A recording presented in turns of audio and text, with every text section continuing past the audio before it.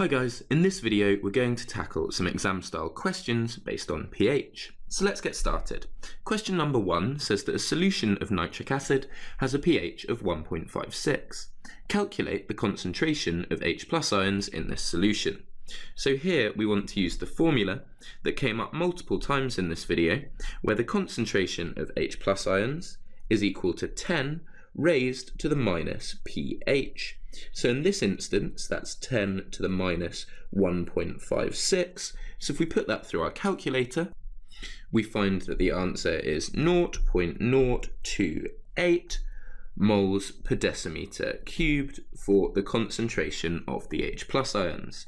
This is just a simple calculation that revolves around remembering this formula, so it's worth 1 mark.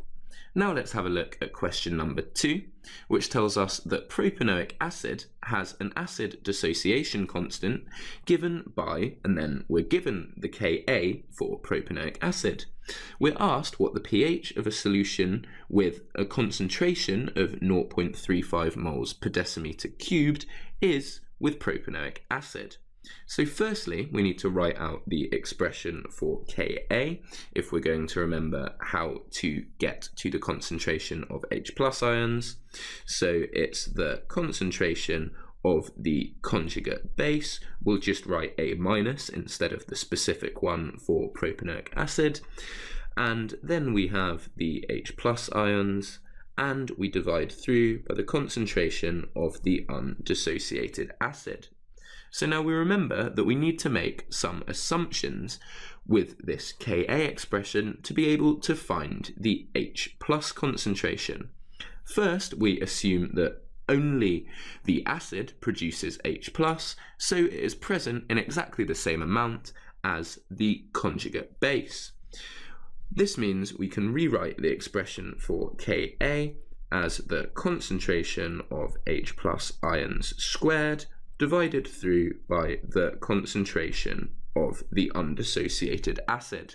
We then assume that the concentration of the undissociated acid is the same as it was when we added it, i.e. that only a very small amount of H+ ions have dissociated, so we can rearrange this expression to find that the concentration of H+ is given to us by the square root of the acid dissociation constant multiplied by the concentration of the acid present.